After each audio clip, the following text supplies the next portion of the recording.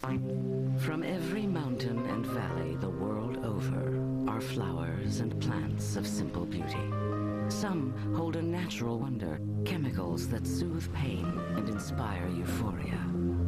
At times, they've been hailed as a gift of heaven, but in the last century, they've been condemned as a scourge of man. Once, marijuana, cocaine, opium, ecstasy, LSD, even heroin were perfectly legal.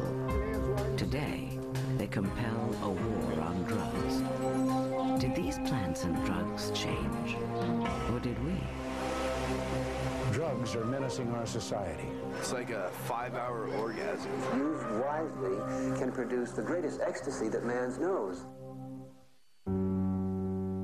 Marijuana has been an enemy of the state since the first federal law was enacted against it in 1937. Since that time, 20 million Americans have been arrested, convicted, and incarcerated for using the most popular drug in the world.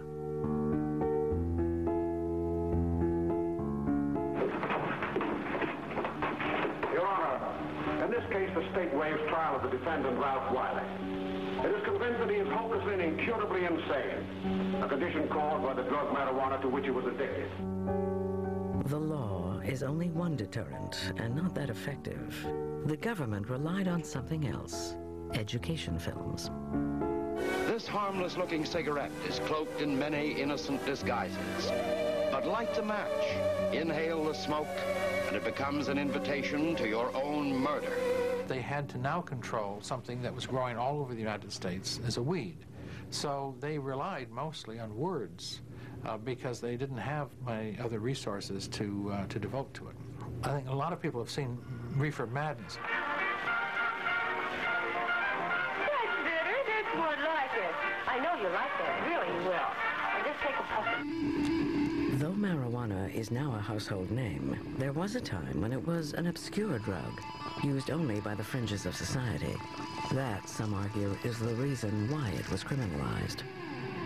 Drugs are illegal because they do cause problems. The ones that are illicit drugs cause health problems, crime-related problems, violence-related problems, but it's also true that none of the drugs currently illegal became illegal before they were most closely associated with what were commonly regarded as deviant groups. One of the girls was telling me about a new cigarette that peps you up. Oh, you mean reefers? Yes, that's the name of them. Would you like to try one?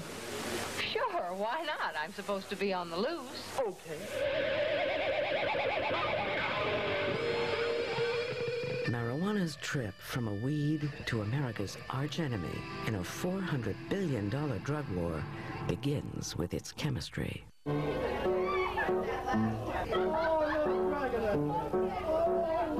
Smoking pot draws the active ingredient delta-9 tetrahydrocannabinol, or THC, into the lungs and onto the brain. There it suppresses the neurons, causing a distortion of perception and time, a lack of coordination, and sometimes uncontrollable hilarity.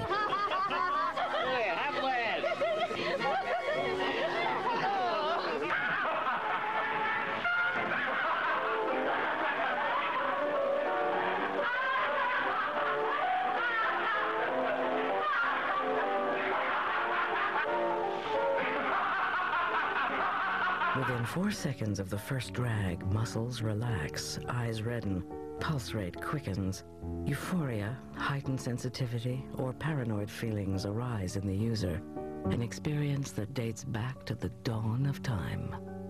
Herodotus records some of the earliest uses of cannabis by the Scythians, and what they did was they would build a big bonfire in the middle of the camp, and they would heap a bunch of marijuana on top of it, and then they would throw a tent over it, and they would all go under the tent and breathe the smoke. And that way they consumed it. Next to opium, marijuana is one of the planet's oldest medicines. Ancient Chinese herbalists applied it to stomach pain, menstrual cramps, malaria, and consumption. According to Indian mythology, Shiva, the Hindu goddess of creation and destruction, endowed man with the plant for a joyful pastime. An apt legacy for the drug of the generation that preached free love, challenged authority, and was out to change the world. Cannabis grows anywhere but the Arctic Circle. The earliest record of its use begins in ancient China and India. From the east, cannabis migrated to the rest of the world. Arab traders brought it from the Ganges Valley to North Africa and Spain. From Spain, the conquistadors carried it to the Americas.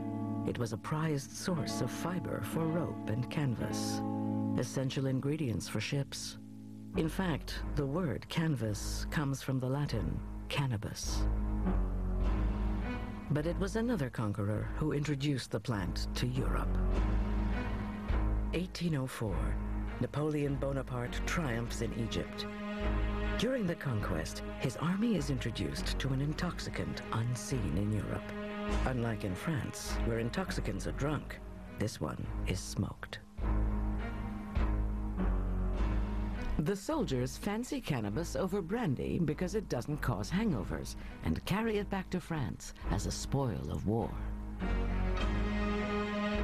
In Paris, it finds favor with the bohemian set, with artists, authors, students, and prostitutes.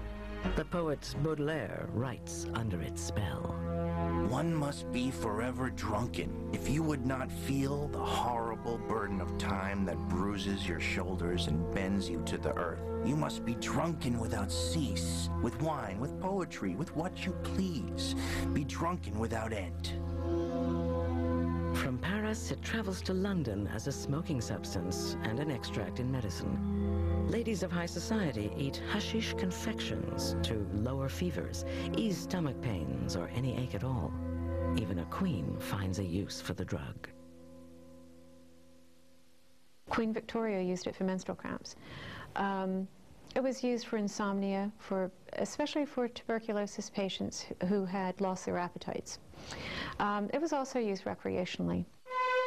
The drug's next stop is New York, where cannabis and hashish become one of the many ingredients in America's unregulated patent medicine industry. The writer Fritz Hugh Ludlow uses it as a recreational intoxicant, after first taking it for a toothache. With continued use, Ludlow becomes addicted. He writes about his experience in Diary of a Hashish Eater in 1857. When I shut my eyes, I dwelt in a delicious land of dreams. On the wings of a speechless music, I floated through the air, and in the cloud valleys, played hide and seek with meteors. Sometimes these accounts magnified and glamorized the drug experience and encouraged many people to follow suit. Interestingly enough, Fitzhugh Ludlow became one of the most ardent and earliest supporters of drug regulation through law in the 19th century, writing quite a few stories for Harper's and for various popular magazines on drug addiction in the United States, trying to bring awareness to it.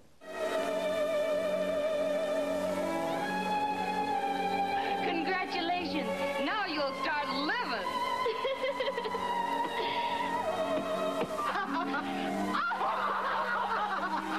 My head is so light it feels like it's floating. That's because your troubles are all gone. Try another puff. In the 19th century, marijuana was far from the recreational drug of a future time. By and large, its only use comes from patent medicines.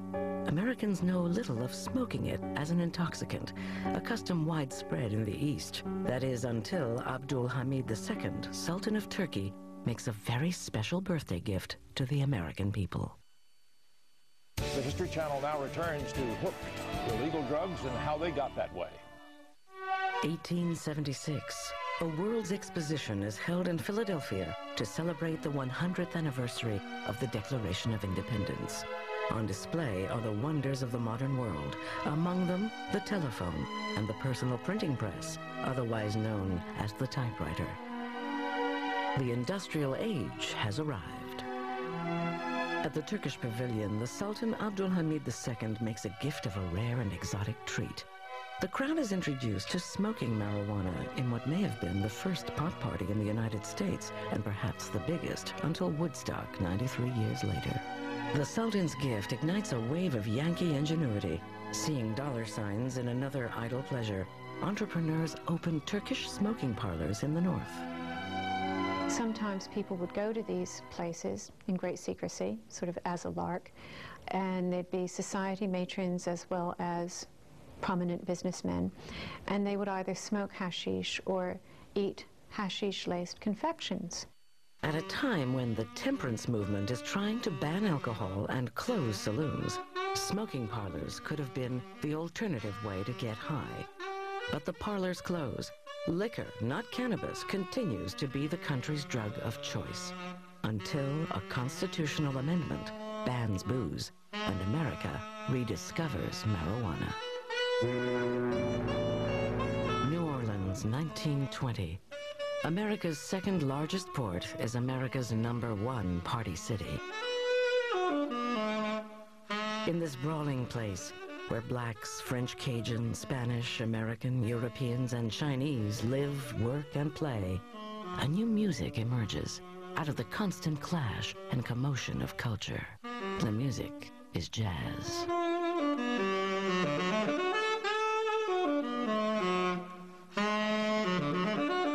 Marijuana and jazz go together like a melody and lyrics. Where jazz goes, reefers follow. But there's another reason for its widespread use. In 1920, it is the only legal drug in town. Even here, where everything the flesh desires can be had, prohibition keeps the flow of liquor out of sight. The choice of a new intoxicant becomes the perfectly legal weed, shipped in from the Caribbean, Mexico, and South America, and sold like cigarettes in jazz clubs, markets, and pharmacies. It is cheap and popular.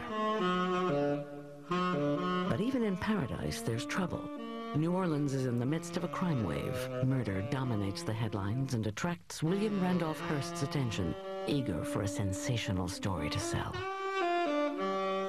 New Orleans was a sort of a source, the beginning of concern about marijuana. They saw it as linked to crime, violent crime, or even predatory crime. Also, sometimes it seemed to be related to murders, to rape, and so on.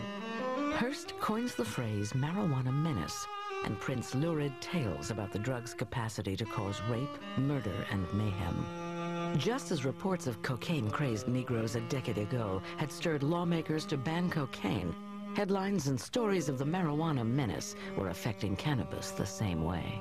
Society worries about its members who are not in control of their mind. So in order to prevent chaos in society, limit the use of the product or the thing that's inducing those kinds of effects. State lawmakers were quick to ban a drug that they identified with black violence. In 1924, Louisiana joins 14 other states banning the distribution of marijuana for non-medical purposes. And it gets back to the scapegoat. So you can scapegoat different racial groups, you can scapegoat the lower classes, you can use the drug to do the scapegoating for you. You can attack them because they're using the drug. Slowly and surely, it will be banned across the country, state by state, for one reason or another. In the Southwest, the reason for a ban on pot was economics and prejudice. They were worried about all these Mexicans down on the Texas border who were, it was the depths of the Depression. And these Mexicans had been a very useful labor force in the 20s when we needed them, but now it's the Depression, you got all these gringos in the bread line, you sure as hell don't need all these Mexicans. So how could we stigmatize them and get rid of this cheap labor force and get them out of here?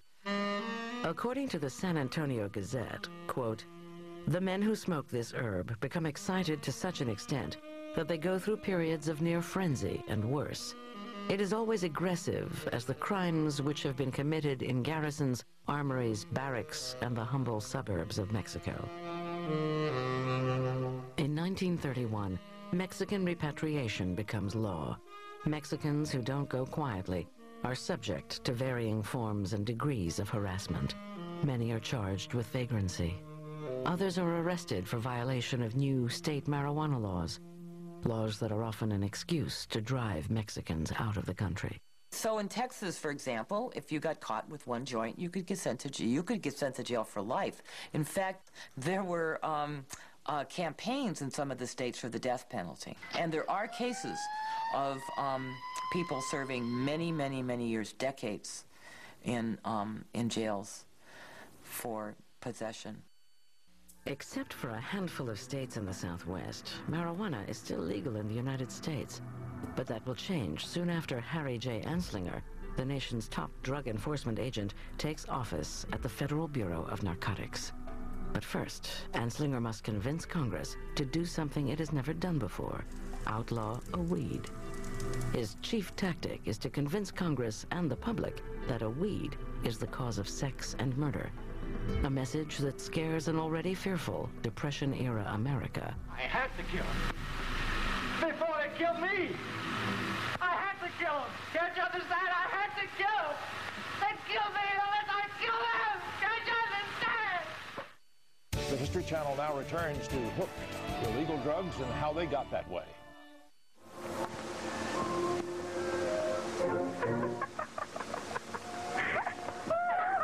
(1930), the gaiety of marijuana collides with a nation in despair. Across the United States, the Great Depression has brought joblessness, breadlines, and above all, fear to America.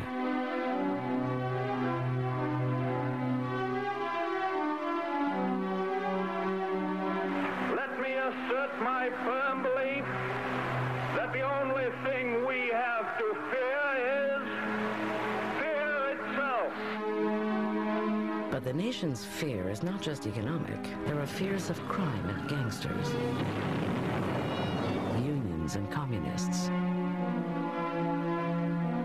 immigrants, and even alcohol. Since 1920, alcohol has been banned by a constitutional amendment. But after 14 years, the law is repealed. The government now focuses on narcotics under a new federal bureau. The Federal Bureau of Narcotics was unprecedented in that it was the sole autonomous bureau charged with enforcing narcotics legislation in 1930. It is headed by a 38-year-old Harry J. Anslinger. He had had no particular experience with drugs, but he came in, and what he was a complete bureaucrat. That is, he wanted to protect his agency. He wanted to keep his budget going. To Anslinger, there is nothing glamorous about fighting drugs, but soon he sees that it is one of the most important issues of his time, endorsed by some of the country's most powerful men, like publisher William Randolph Hearst. Anslinger went to visit Hearst at San Simeon Castle. I guess it was one time. And Hearst told him that he personally wrote all of the anti-drug editorials in the Hearst newspapers. And I think that Anslinger himself felt that this was a kind of a disgusting subject, like maybe being commissioner of garbage or something like this. And he was just astounded that anyone would, who's really important, would care about it. The Bureau's efforts have been aimed at fighting heroin and cocaine. But with Anslinger's arrival in 1930, marijuana is the new drug problem born out of the trouble in the Southwest with Mexican migrant workers. Anslinger's first battle with marijuana is over who will police it. There are no federal laws against the drug, and he wants to keep it that way, leaving the states to control it, not the federal government. He had tried to get the states to adopt a uniform narcotic law, which would include cannabis, and that would allow each state to decide how much of its resources it wanted to put out for the control of marijuana or cannabis, and it wouldn't touch his budget or his agents. That had some success, but not complete. There was continued pressure on the government in Washington to do something about these Mexican immigrants who smoked marijuana and went into town on the weekends and created havoc. Texas, California, Arizona, and Colorado insist it's the federal government's responsibility to do something, but Anslinger resists. He has no interest in staking a career on combating a weed. He has only a staff of 300 and a $1.5 million budget to battle drugs the world over. He wants to avoid a law that will be difficult to enforce and offers a different approach. He wanted silence. If you had to say something, you made it sound as awful as possible. And I say marijuana is a killer drug. But by and large, there was nothing they could do about it. There was no real big action. They didn't have the funding. They didn't have the people. And I remember he said to me once, I was driving around the upper Potomac, and I was crossing the bridge, and I just parked on the bridge, and I got out and I looked, and there was marijuana plants as far as you could see. And he said, I said to myself, and they want me to wipe this out. Anslinger can do nothing to stop the push from states of the Southwest for a federal law against marijuana. The issue is less about the dangers of the drugs and more about politics. Marijuana is entangled in immigration problems. I remember when I interviewed Harry Anslinger about it, he said we weren't having any trouble with it. You could get it in Harlem, he said, and it was not a problem. But the pressure came from the Southwest and the West, where the Mexican immigrants were seen as a unnecessary and dangerous surplus population. And so there was a tremendous campaign to try to push the Mexican immigrants back into Mexico. And marijuana got mixed up in that, because there was no question that they grew marijuana and smoked marijuana. In the end, the southwestern states prevail upon Anslinger to do something. Hesitant as he may have been, the pressure is on for Anslinger to use the power of the federal government to control marijuana. Ever the bureaucrat, Anslinger changes his position and becomes a leading warrior against marijuana. The Treasury Department intends to pursue a relentless warfare against the despicable, dope-peddling vulture who preys on the weakness of his fellow man. His chief weapons are movies that express exaggerated dangers of the drug. The truth is that every reefer is loaded with immorality and bestial perversions, brutality, murder, sex crimes, insanity, or suicide. While a propaganda war against marijuana is underway, Anslinger begins working to draft a law. But what kind of law? Like all federal drug prohibition in the early 20th century, the Constitution stands in the way. He finds a way around that in a new law passed to ban machine guns. A law was passed called the National Firearms Act, which said that you could not give, borrow, or transfer a machine gun to anyone without a machine gun transfer stamp. And it turns out the government would not make any machine gun transfer stamps. So this went up to the Supreme Court on the grounds that this couldn't be legitimate taxing measure because they weren't doing anything to get the taxes. It was actually just a way to stop machine guns being distributed. The Supreme Court ruled the National Firearms Act was legal, and its use of stamps, even though purposely not available, was legitimate. Anslinger now has a model for a national ban against marijuana.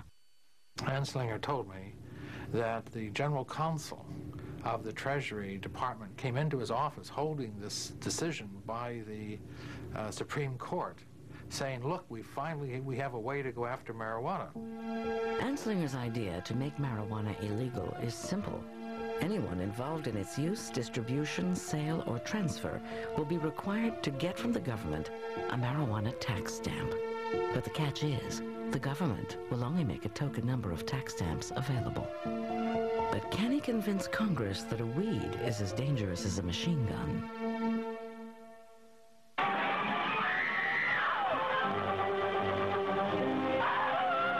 The next tragedy may be that of your daughter, or your son, or yours, or yours, or yours. The History Channel now returns to Hook, illegal drugs and how they got that way. On April 27, 1937, hearings begin before Congress on the first federal law to control marijuana. Anslinger hopes to convince Congress that marijuana is dangerous and that they will enact a law like the one that banned machine guns. I think his attitude toward marijuana was that it was not as serious as cocaine and heroin. But you wouldn't know that publicly, because one of the strategies against marijuana was to describe it in so horrible and disgusting a way that no one would be tempted to try it once. What's the matter with you, son? Anslinger tells Congress the drug makes the user insane, or worse. Oh, nuts. I didn't do it on purpose. Of course he did. But rather than argue with him, the mother stoops to pick it up, and when she does, Elvin takes that heavy frying pan from the stove and kills his mother with it. This is exactly what happened and how it happened. In fact, he said... Anslinger also tells Congress marijuana is the stepping stone or gateway to heroin and cocaine. One more puff, or I'll be floating. I want something stronger. How much have you got? He adds that it is the assassin of youth. One of the cases that he was constantly presenting in these congressional hearings was the case of Victor Licata, who was a young boy in Florida who cut up his family with an axe. And according to Harry Anslinger, he did this after smoking a marijuana joint. He then went out and chopped up his mother and father. But what Anslinger omitted in his testimony, as was published several days later in the Tampa newspaper, that Licata was probably schizophrenic, and there's very little probability that marijuana was the cause and effect of the terrible crime he committed. Not a very nice thing to look at, but this is marijuana, and there's nothing beautiful about marijuana. Well, the officer drew his gun, reached for the closet door, and pulled out Victor. Anslinger tells Congress that school children are using marijuana. That assertion results in the only testimony against the law. Dr. William Woodward of the American Medical Association testifies that for all the complaints about marijuana's danger to school children, there was no evidence to back it up. Congress disregards his testimony. They just attacked him viciously. They said, how can you come down here trying to interrupt us when we're trying to do something good for the American people and so forth? Well, it turns out their argument with him had nothing to do with marijuana. They just chopped him into pieces and verbally excoriated him in front of this congressional hearing, and then lied about what he said. Hearst follows the hearings, adding extra newspaper runs to cover the news in Washington and headlining the evils of marijuana.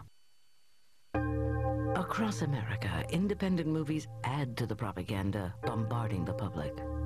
The most famous, Reefer Madness, warns of the perils of smoking marijuana, as stated by Anslinger and Hearst. Just take a puff of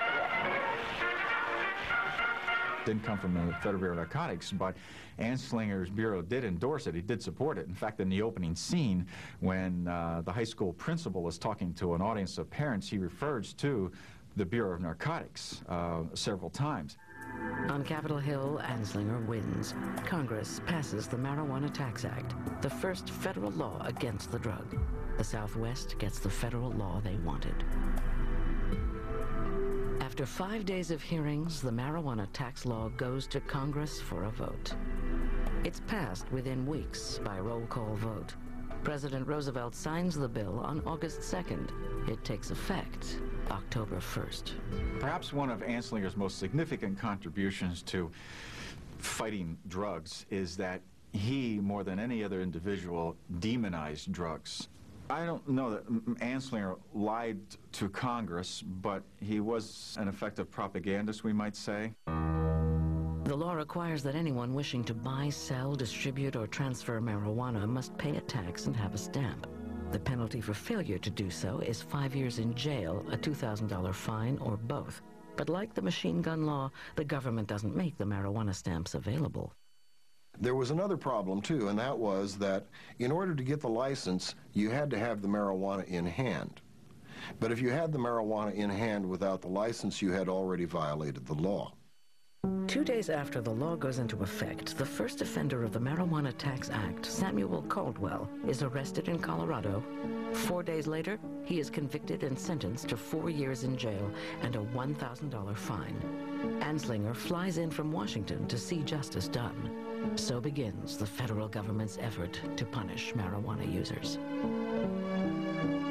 1 year after its ban, Anslinger's law runs into a powerful critic. It was none other than the mayor of America's biggest metropolitan city, Mayor Fiorello LaGuardia of New York. LaGuardia commissions a group of medical professionals from the New York Academy of Medicine to study his city's marijuana problem. This blue ribbon panel visits schoolyards, interviews principals, even tests the effects of the drug on adults. After 4 years of study, the following conclusions are drawn. Smoking marijuana does not lead to addiction. Marijuana smoking is not widespread among school children. Marijuana is not a determining factor in major crimes. Publicity concerning the catastrophic effects of marijuana use in New York City is unfounded. Ironically, LaGuardia obtained the pot used in his study from Anslinger. And then when the LaGuardia report came out, Anslinger felt betrayed. That was the end of his scientific research in marijuana as far as he was concerned. No matter what the scientific basis for LaGuardia's study, he is pressured to toe the party line. In the Big Apple, marijuana will remain an illegal drug. Through World War II, marijuana arrests drop. But ever wise to the power of the press, Anslinger begins targeting celebrities and musicians to grab headlines. He arrests jazz drummer Gene Krupa for possessing marijuana, who spends 87 days in jail. Actor Robert Mitchum is busted, and his career is almost shattered after he's arrested at a pot party. But there will be new drugs to combat. One other, legal for the time being, is making history on the battlefields of World War II. The History Channel now returns to Hook, illegal drugs and how they got that way. Of all the new technologies Germany uses in the Second World War, one touches the common soldier and the Führer alike. It is the synthetic chemical amphetamine, more commonly known as speed. The Blitzkrieg could just as easily have been called Speedkrieg. Everybody was amazed how fast the German panzer troops rushed across Europe westward towards the lowlands. Couldn't believe they could just keep going night and day and so forth. And it was later learned that they were dispensing large amounts of amphetamines to these troops. Hitler is injected as many as 5 times a day with methamphetamine, a supercharged amphetamine. Scholars claim Hitler's mad rants and blunders were the result of his addiction to the drug. It is also used in the Japanese war effort, given to the Imperial ground forces and kamikaze pilots. The drug of the Axis war machine is a stimulant. It affects the sympathetic nervous system to increase alertness and decrease fatigue. Amphetamines stimulate the adrenal gland to increase spontaneity, initiative, confidence, and a sense of well-being. Amphetamines are commonly associated with appetite suppression, but the drug was first introduced as a lung decongestant, the benzodrine inhaler, nicknamed Benny in Germany in 1932. It would clear up your sinuses and do a lot of other things. It wasn't long before people discovered that if you break the inhaler and take the cotton swab, the little cotton swab, which holds all of the amphetamine, some people just swallowed it whole, other people dissolved it in coffee or what have you. Well, I was just wondering about those bennies and things we've been fooling around with. A Benny? A Benny? You mean a benzodrine tablet? This method of ingestion is commonly called poppin' bennies. At the time, no one knew how highly addictive and powerful a stimulant amphetamines were. It was quite euphorogenic. It gave people a sense of confidence. Life seemed brighter. You didn't have to sleep as much. You could overcome fatigue. It made doing boring things more interesting. And, of course, weight loss. 1946, amphetamines find their way into post-war society. In Japan, the market is flooded with vast amounts of the drug. In America, housewives take speed to feel better. Amphetamines are to the 50s what opiates were in the past. Truck drivers take them to stay up for days, like dock workers who once used cocaine to work through the night. And artists and writers who used laudanum a century ago now pop bennies for kicks and inspiration. Like author Jack Kerouac, while popping benzodrine, he writes On the Road in 20 Days in 1955. Meth's the all-American drug. Meth was invented for Americans. It really embodies all of the values that we hold dear: industriousness, hard work, basically enthusiasm for accomplishing tasks. It was the most widely prescribed drug in America's history. The appeal of amphetamines cuts across all walks of life. One of the most famous users is the newly drafted Elvis Aaron Presley. In October 1958, Presley begins a tour of duty in West Germany. As an Army GI, a sergeant introduces him to speed. From this point on, the king of rock and roll is hooked for the rest of his life. Drugs must be prescribed by a doctor and prepared by a licensed pharmacist. And physicians were the real pushers of this drug. You're a little depressed? Here, let me prescribe some form of amphetamine. You want to lose weight? Here, let me prescribe some amphetamine. You say you don't have enough energy? I mean, the reasons were legion. In 1946, a physician by the name of WWII published a paper in which he claimed there were 39 medical reasons for prescribing amphetamines. And they were everything from hiccups to schizophrenia. By the 1960s, amphetamine use was a hidden epidemic. On the other hand, marijuana, once kept behind closed doors, is openly used.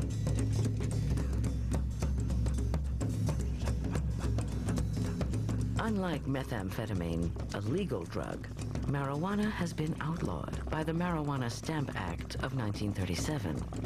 Users face fines and jail sentences under federal law. But it is the latest drug fad, the favorite of baby boomers, despite these potentially harsh penalties.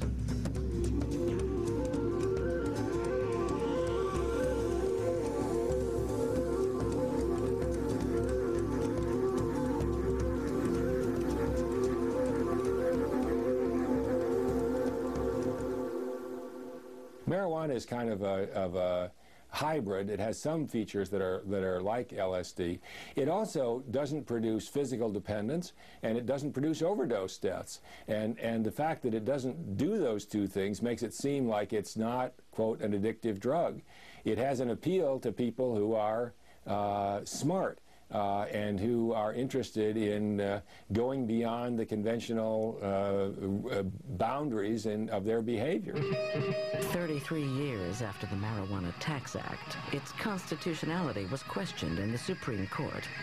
The man who led the charge to change the law was the man who told a generation to tune in, turn on, and drop out. Timothy Leary. Timothy Leary, the LSD guru, argued that in order to get the license, one had to break the law.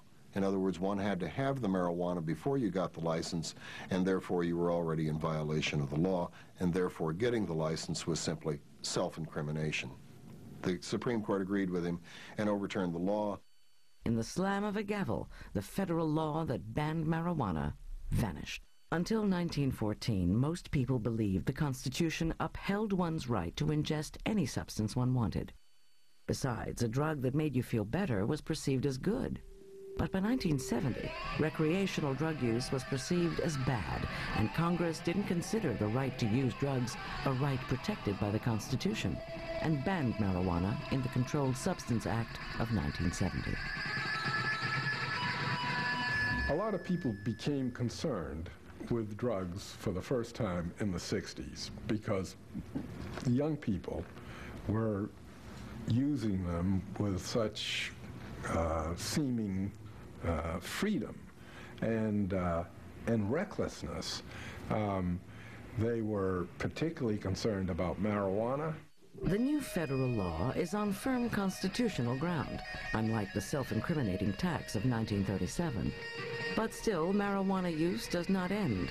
It just becomes illegal and finds a place in a subculture of its own that includes a comedy troupe and a magazine. Unlike pot, methamphetamine is not completely illegal. It can still be prescribed by doctors, But illegal, non-medicinal use is at an all-time high. It's estimated that by 1971, so many amphetamine pills were produced illicitly that there were, if you gave them to every man, woman, and child in the country, you would give them 50 apiece. Methamphetamine is banned for non-medicinal use. Still, it is manufactured illegally in all 50 states. Missouri and Utah can claim the dubious prize as meth lab capitals of the U.S., naively and innocently put on the market as the Benzedrine inhaler almost 70 years ago. No one could predict amphetamine's damage. People who used a lot of amphetamines tended to be trigger-happy about violence. First of all, they become a little paranoid, and they misinterpret something and think that that person is out to do them harm, and they, give them a punch or worse. Amphetamines are also the preferred drug of the sports world. Pro football, horse racing, and bicycle racing are breeding grounds for speed abuse. While racing the Tour de France, Tommy Simpson collapses and dies under the influence of methamphetamine. Speed kills by blowing your heart up. It actually can blow your heart up. I mean, the heart muscle, you'll get it to rip a hole in itself. The messages that are being sent by the brain are just completely out of whack. Recreational use of this addictive drug ruins thousands of lives. Despite its dangers, its powers of addiction claim new addicts every day. That first shot of speed was like having an orgasm. I didn't have to have a man. I didn't have to have anybody. I just stood there and backed up and sat down on the couch, and it was unbelievable. And it was a rush, a high that I knew I had found what I was looking for in my whole life. And I was off and running. While amphetamines have long been prescribed by doctors, medicinal marijuana has only gained acceptance in the 90s. Today, it is used by AIDS and cancer patients to stimulate appetite and reduce the nausea from chemotherapy. It's also a treatment for glaucoma. The attitude of the American public towards marijuana is most fickle. Once, the federal government was opposed to a national marijuana law, but enacted one anyway in 1937, only to see it overturned 30 years later by the Supreme Court. In 1970, a new federal law banned marijuana again, citing it was of no medicinal use. But today, marijuana is used legally for that very reason. Now, at the turn of the 21st century, 11 states have decriminalized possession of small amounts of marijuana, judging the legal side effects to be more harmful than the drug itself.